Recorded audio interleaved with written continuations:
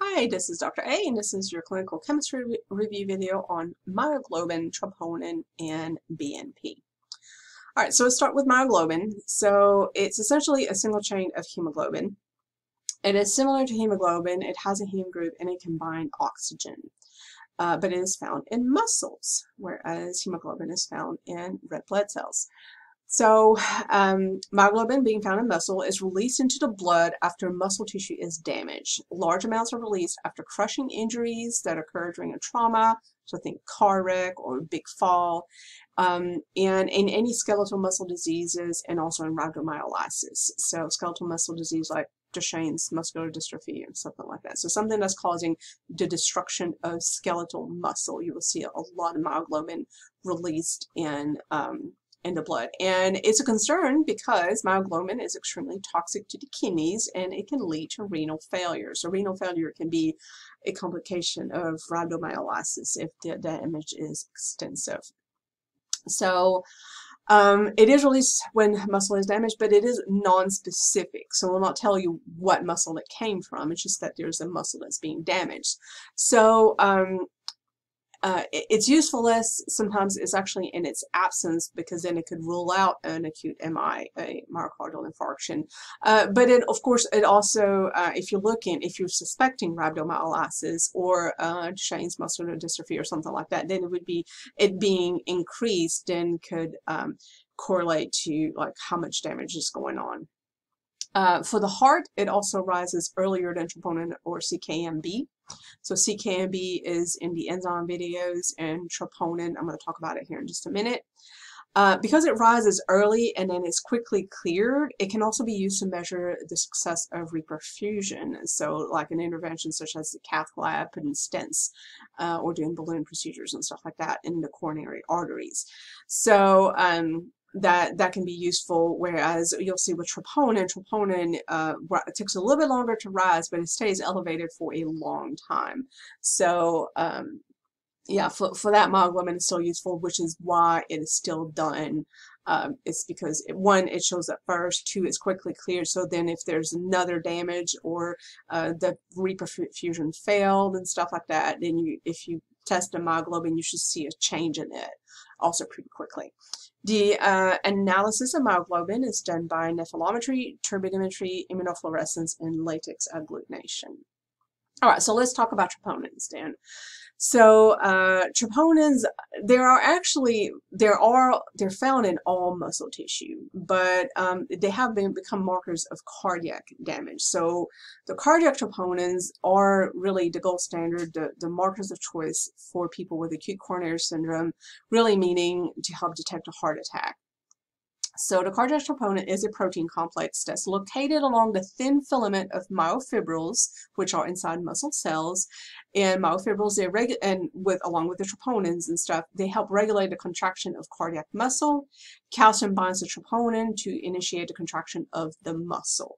So that gives you an idea of its role in physiology. And now, again, it is present in other troponin. The molecule of troponin is present in other muscle, all skeletal muscle and all that. It's just that we can differentiate it between the regular muscle one and the cardiac one because it's slightly different. So up to 80% of patients with an acute MI, so a heart attack, will have an elevated troponin level within 2 to 3 hours of emergency department arrival versus 6 to 9 hours or more with CKMB. So of all cardiac markers, cardiac troponin is the most specific and sensitive for a heart attack. Troponin T and troponin I of both cardiac markers, cardiac troponins, they can either one can be done. However, troponin I is used more frequently than troponin T. Your cardiac troponins then are the gold standards for the diagnosis of acute coronary syndrome or myocarditis, which would be an infection of the heart muscle. And again, acute coronary syndrome meaning a heart attack. The levels rise again within 2 to 3 hours of onset. They peak at 12 to 24 hours and they remain elevated for 1 to 3 weeks, which is also good because it can detect it even if it happened a day or two ago. The analysis is usually via ELISA or immunoenzymatic enzyminometric assay. There's also some immunochemiluminescent assays out there in loci technology.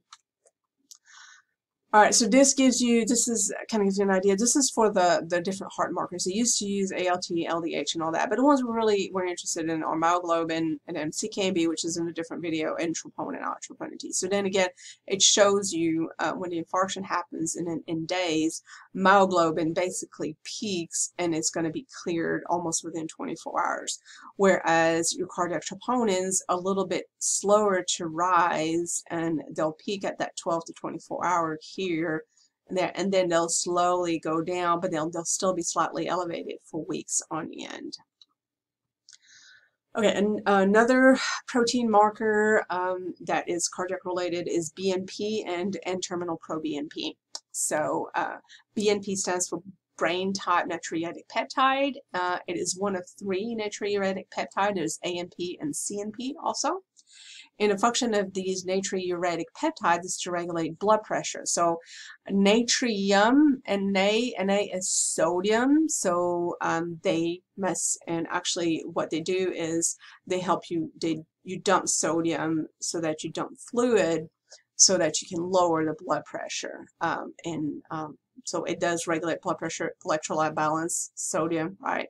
And obviously they're with all of it fluid volume. So they're considered neurohormones. And BNP is produced primarily by the ventricle and produced to pressure and stretch. So if you have a lot of blood, because you have a lot of fluid and high blood pressure coming in, your ventricle, especially your left ventricle, is going to be stretched in response to that increased volume. And then that will cause a release of BNP to dump some of that volume, some of that fluid. So it does function to counteract the vasoconstrictive effects of the hormones of the renin, angiotensin, aldosterone system, or RAS system. So there are an opposite effect. So the renin, angiotensin, aldosterone system usually kicks in when you have you're dehydrated, have low blood pressure or whatever, to increase volume, whereas the natriuretic peptides kick in when you have too much volume to lower it. And so, yeah, the RAS increases blood pressure and causes you to retain salt and water, whereas the natriuretic peptides will decrease blood pressure and dump fluids and dump sodium. The PRO-BNP 108 is a molecule that is stored in the myocytes of that left ventricle, and then when it is released due to stretch, it is cleaved into N-terminal pro-BNP and BNP.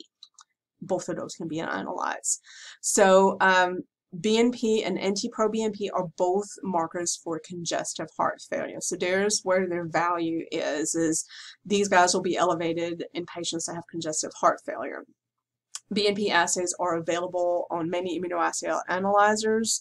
Once drawn, the specimen has to be separated from the cells within 4 hours and the plasma refrigerated.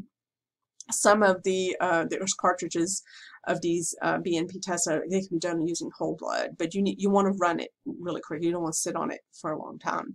The assays are radioimmunodiffusion and then microparticle enzyme immunoassay and electrochemiluminescence immunoassays. Those are what is used to assess these. Again, you can see really high elevations, like in the tens of thousands and stuff, with extensive congestive heart failure. But generally speaking, anything, I believe a cutoff of about 100 is considered diagnostic for congestive heart failure. All right, and that is your last slide for these 3 proteins. Thank you for your attention.